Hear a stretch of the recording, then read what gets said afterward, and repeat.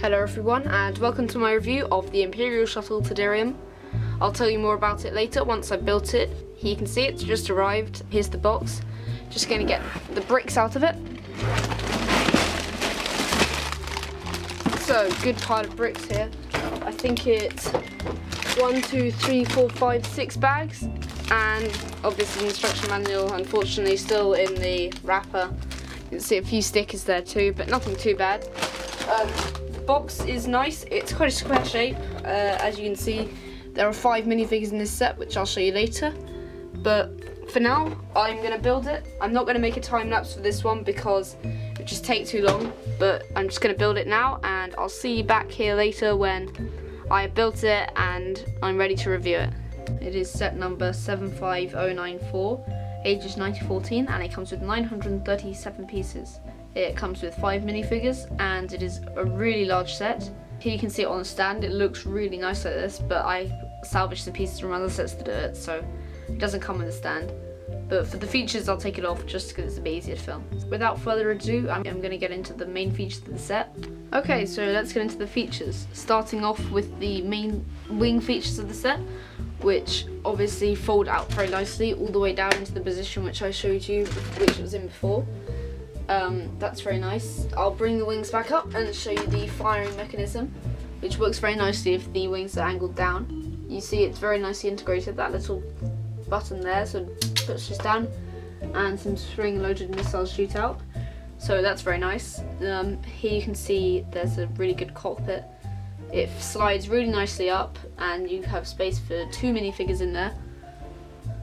That is good there. It's not quite to scale, but they've done a good job of spacing it out so that you can fit 2 in. There are a couple stickers in there, but they're not too bad. They're quite easy to put on. And as you can see, it slides nicely down onto it. Very good fit. Here's the top wing of the set, the dorsal fin if you like. That looks really good. It's made of some Technic pieces with some large pieces there, which come together for very good effect. I wish the wings had the same sort of design on the side. As you can see, the side of the wing does not look that good, which is why you sort of want to display on a stand of some sort. Here you can see on the wing, it has some sort of guns. These ones rotate around, these ones come up and down. Not particularly interesting, but some nice features that you can sort of move around. Here you can see the underneath the set.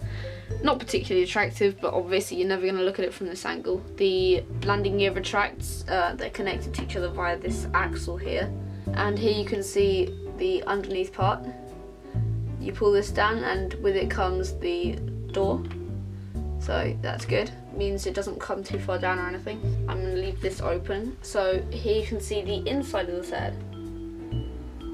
It's not too accessible, but you can see here we have a little box. It fits nicely into place, and it contains some thermal detonators, which are cool. You can put some other spare parts in there if you want to, that sort of thing. You can see the side of the wing is just aesthetic. It clicks into place rather than sliding like some of the sets, like the Republic Attack Shuttle. So that's good. It holds its position nicely.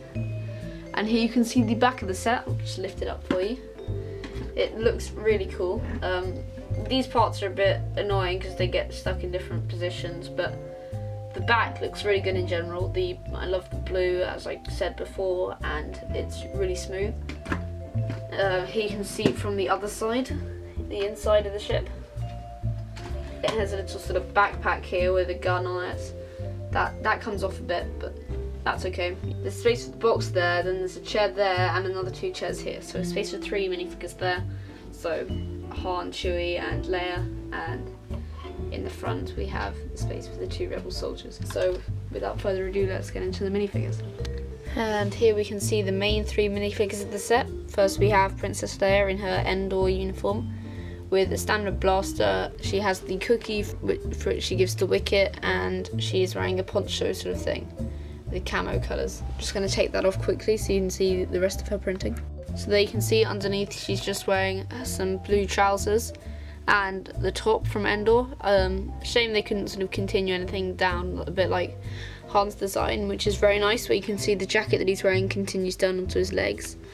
He's got the old Han Solo hair, and I guess you could call it old if compared to the new one. He's got a small sort of pilot pistol. And then we have Chewbacca, the new-ish version, but without the click-fire bowcaster. So that's good. It looks a lot more accurate. It's a bit hard to get it onto him, and it definitely looks better because it's not so oversized. So these 3 minifigures are good. They're all wearing their Endor kit, which is nice. And now we're going to look at the back printing and their alternate faces. So here you can see their back printing. Princess Leia's looks quite nice. They're obviously just continuations of the front, and that matches the belt very nicely. Han is the same, but not very interesting, nothing of note. And Chewie obviously has an alternate face, but he has the sash, which the printing and the coloration of is a bit broken up. I wanted to see the back of Han's head, which obviously is a bit annoying because you can just make out the smile there at the back of his alternate face, which I don't like when it doesn't cover it fully. I think they should have maybe left it out or just made the hair a bit bigger. Leia has a sort of smirk, and Han has his sort of grinning face. So that's those 3. Now let's look at the Rebel Troopers. And here you can see the Rebel Troopers. They have a bit of similarity, like the helmets and the trousers look very similar. That sort of links them together, but obviously as Rebels they don't all look identical. This guy has a nice jacket, and the other one has a sort of camouflaged vest with a strap going across the middle, which looks good. Underneath the helmets you can see regular faces. This guy has an interesting beard, the one on the left. The other one looks just like a very regular face that you might find on any minifigure. So that's the front. I'll show you the back.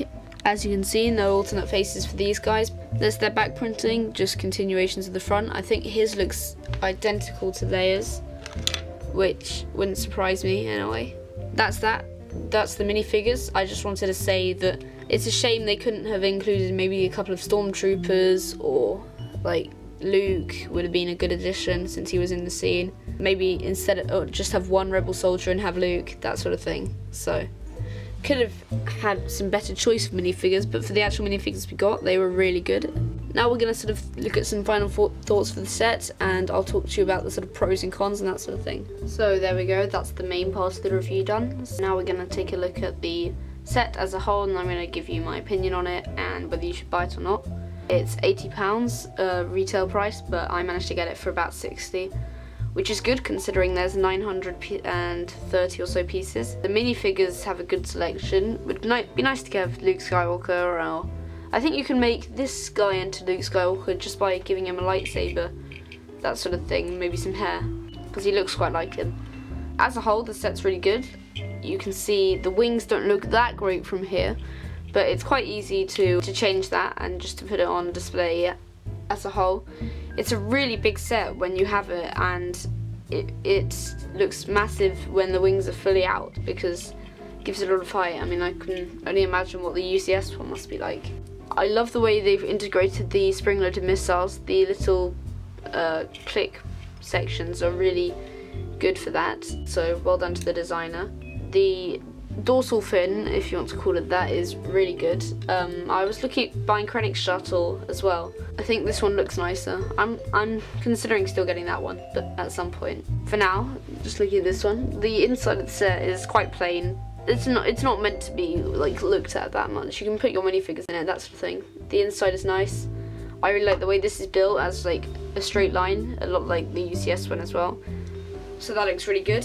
So as a whole, the set looks really nice. I'd recommend buying it on that alone. And the minifigures are decent. They all have the old style of guns rather than the new bowcaster with the clip, with the little stud in it, because those stud shooters aren't that great. It obviously comes with a brick separator as well, but we all have loads of those, so not really necessary. On the whole, I'd rate this set at least 9 out of 10, if not 10. It's really good.